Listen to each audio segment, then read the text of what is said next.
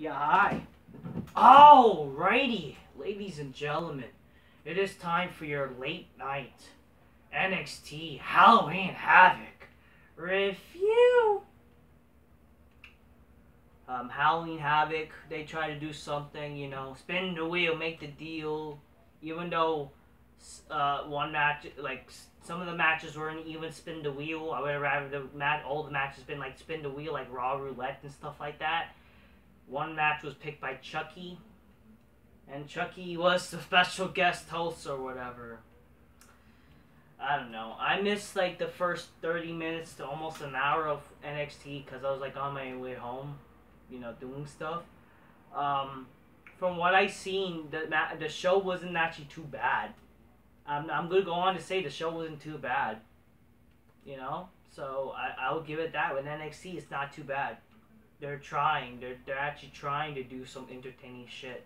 So it's just not just that. It's also they're trying to introduce characters. You know, making people who people give a fuck about. You need care. So that's what I give a shit about. I like that. It's supposed to be developmental and you actually kind of care. So it is what it is. Grab your Coca-Cola, drink your menu, sit there. Oh shit, cheers. Give it a check. You fucking big black cashmere, go, oh shit, it's good stuff. You know? So, yeah, let's talk about NXT a little bit. It's not good. I don't know. So I think the show started with the Stairway to Hell. That's what I think they call it, the Stairway. Or no, I'm sorry, it's a Scareway to Hell. That's so stupid sounding. So Gigi Dolan and JC Jane won the Scareway to Hell ladder match to become the new women's tag team champions. So they took, I think they won. So they won the titles from like what Io Shirai and that Jazz bitch. What's her like? I don't know, the Zoe Starks, that bitch who looks like the Jazz, but like, I don't know, biracial, but she's like just as ugly as her. And fucking Indy Hartwell and her tag team partner, I think that's what it is. I didn't give a fuck about the match. Well, I wasn't home to watch it, but I wouldn't really give a shit about a ladder match with the women. Because, you know, who really cares? People want to see hotness instead. Well, you know, at least the hot chicks won. Except, actually, I'm not a fan of the Gigi Dolan bitch. Because she sucked on a tampon. So I'm not liking that. But JC Jane, not bad looking. So, at least, like, when you have a character that's, like, they're all about trying to be hot, that's what I like. So I think that's cool that they won.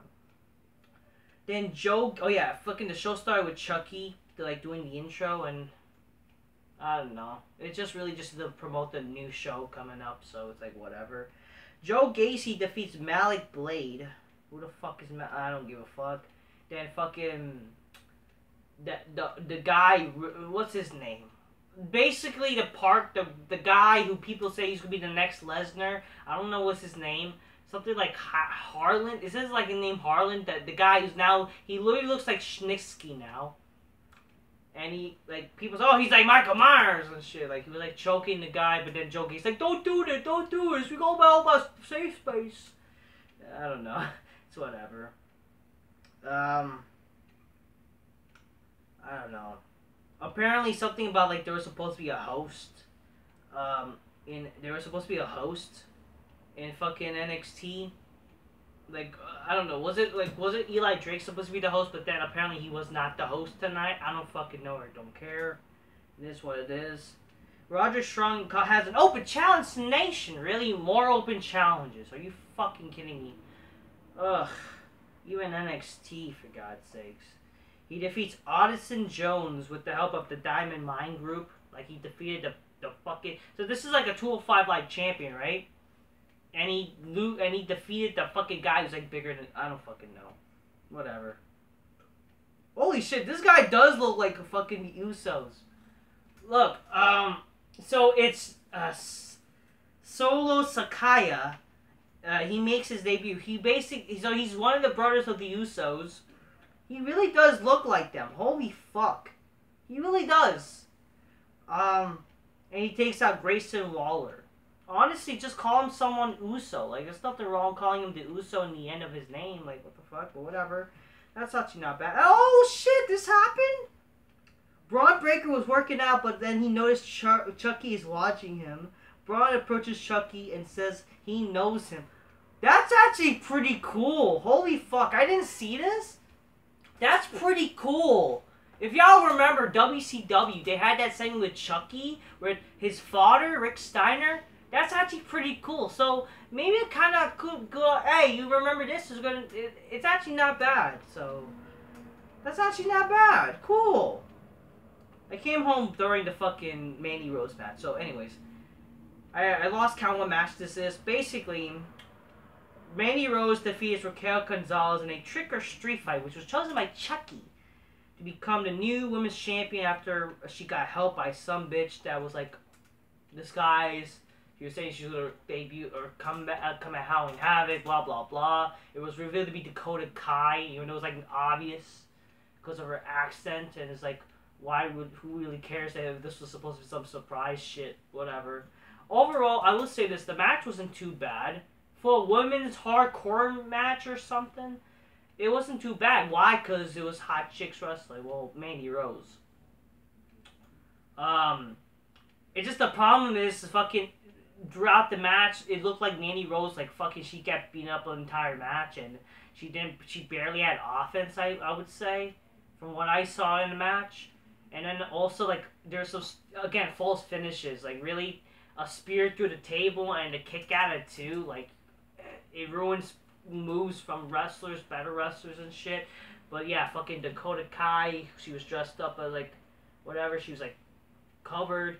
She hit Raquel Gonzalez with the fucking shovel, and then fucking big knee by Mandy Rose, and she's a new women's champion. I like it. A hot woman is actually women's champion. Isn't that hard to fucking say? Because nowadays we get disgusting She-Hulks being champions, and they might as well call it a training championship. Or non-gender specific, whatever the fuck. So I'm happy Mandy Rose won. The entire Toxic Attraction are champions. That's pretty cool. So, yeah. Then, I don't know, they did some shit about fucking, I don't know, something about Carmelo Hayes, basically the wannabe Crime Time, one of the other tag teams that try to be like Crime Time. They're basically just street profits. They're like fucking in Dexter Loomis's home or something. They go to try to get some, I think it was like the North American Championship, I'm not sure. It's basically some fucking final deletion shit, or is it basically some House of Horrors crap? I really don't care. It's basically some, like, the shit they did with Bray Wyatt. You know, I remember the fucking, they try to rip off the final deletion, but they're trying to be scary. It's like, who the fuck cares? You know what I mean? It's not funny.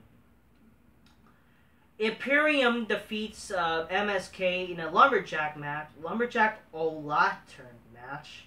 The fuck? They become a two-time NXT Tag Team Champions. Who the fuck cares? Why is the UK faggots winning a non-UK championship if they're from the...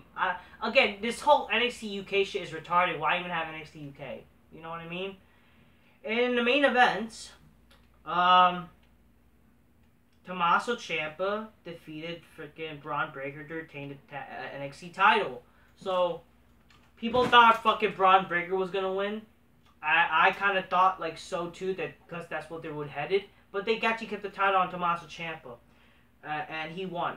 The match was actually wasn't too bad too. The match was actually not bad. The match was a good.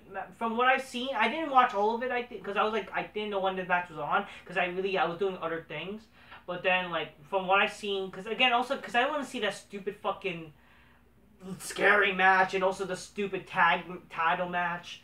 But like the match what I've seen was not bad, and honestly, I don't mind that Bron Breakker losing, even though maybe it ruined him a little bit, like the potential. But unless that means like in the future he'll get his chance to become champion, then that's good. Honestly, it kind of would be too early to give him the title. I would rather him maybe like I don't know something. In the future though, I do hope that before he heads to the main roster, he becomes the fucking NXT champion. Or who knows, maybe they'll have a rematch and Bron Breakker will win, which I would be all fair of. So, I think this guy, again, I like Bron Breakker. The guy has so much potential. He is definitely a Steiner, but honestly, it would probably be too quick. And also, like, maybe they'll develop something like a story with this. So, who knows? Or something to help Bron Breakker make him more intriguing. Maybe. I just hope, but just again, yeah, really? A 50-year-old guy is still the champion, you know, this is a little bit developmental, blah, blah, blah. You might kind of have ruined his, Bron Breakker's momentum a little bit, but it's whatever. I don't mind it. I just hope that Bron Breakker keeps doing cool, good things, and he'll be hopefully still badass, and hopefully he'll still be, I don't think he should just be on main roster automatically. I think he should be the fucking champion at least for a little bit, like kind of like how Karrion Kross was. Even though, look what they did to Karrion Kross. But overall, Howling Havoc was not too bad of a show. I'm actually surprised. It wasn't too bad. You know? It wasn't too bad in my opinion. Even though there's some stupid shit, I didn't mind it. I just would rather, of course, all the matches would have been spin the wheel. It just makes it like, what's the point of the spin the wheel thing? But whatever.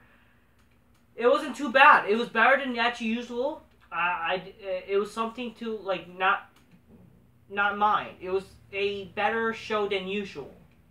I would say it's okay, not great, not legit good. It's okay, because normally it would just be boring. You know what I mean? I don't know, maybe I'm being generous in saying it's not bad.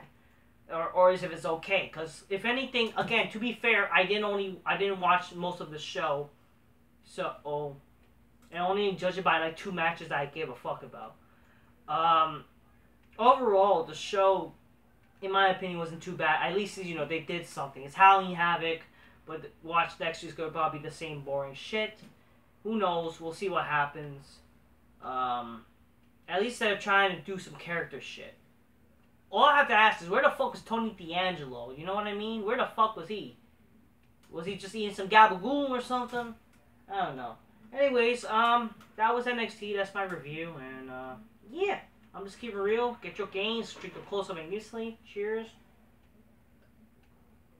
And aspire to make some bitches go, oh shit, oh shit. Alright, people? Till next time. Peace. Yeah, bye.